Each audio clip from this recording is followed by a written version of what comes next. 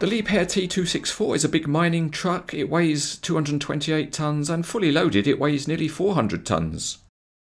It's not the biggest mining truck that Conrad have modelled though. Here it is alongside the bigger T282B, and that model has been previously reviewed on Cranes etc.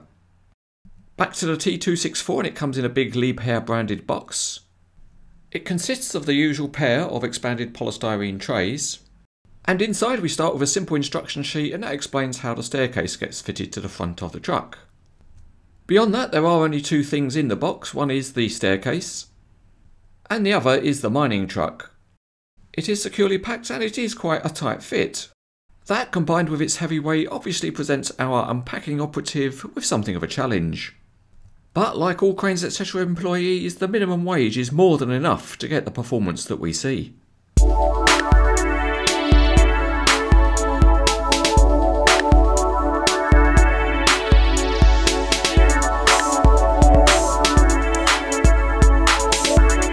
The only item of assembly is to fit the stairs on the front, and that's easy to do because it presses into place. Well, it is easy, but unfortunately the Cranes etc. assembly operative needs some recalibration in the brain department. But at least he gets there in the end.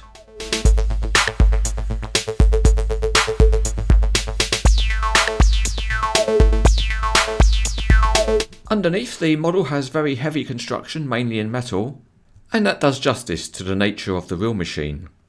The rubber tyres are nice, and a good detail is the exposed disc brakes on the front wheels. Particularly nice on the front of the model is the fine mesh grille and the detailed lights. Up on the cab deck there's some fire extinguisher equipment, and the cabinets have some detailing. The cab is fairly simple. It's got indicator lights on top, and the mirror does not have a silvered surface. The big exhaust pipes look good, and there's also a payload indicator on both sides of the cab deck.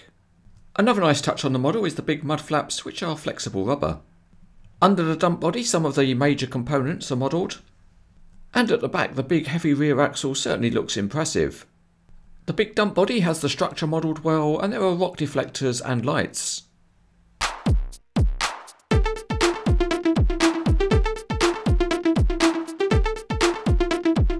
It's usually hard to see a real mining truck in real life, but there was a T264 at the Balmer exhibition in 2013. This allowed a close look at some of the details of the real machine, and it also allows you to see that the Conrad model is a pretty good representation of those details.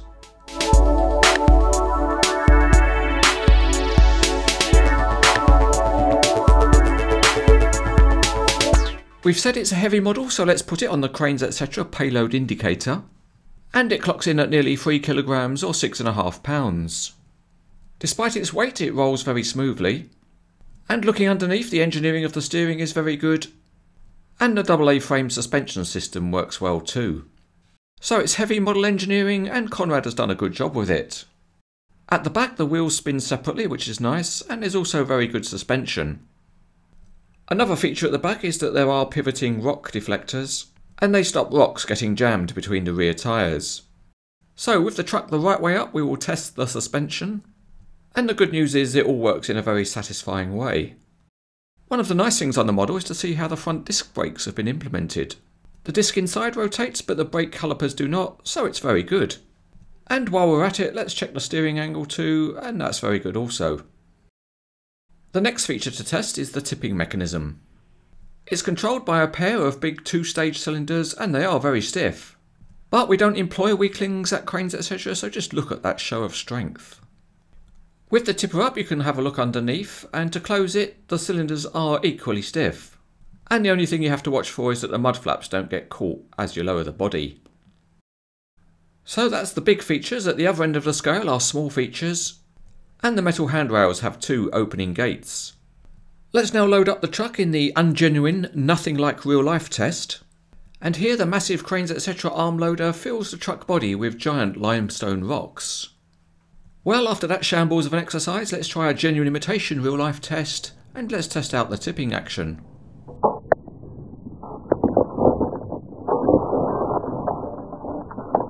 Well, there's always one rock that wants to come out last, but the tipping action is very good because the angle's nice and steep. And here we have the truck loaded the way it should be loaded, and that is with a giant Liebherr 9800 mining excavator. This is another big, well-made mining truck by Conrad. And it's also nice because the detail level is very good. For an impressive model display, it also looks great with a big mining excavator.